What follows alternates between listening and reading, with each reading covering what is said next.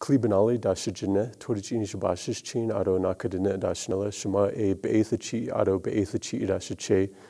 My name is Klee Benally. I'm the writer, director, and editor for Power Lines, a feature independent film about a young Dene woman who runs away and finds home.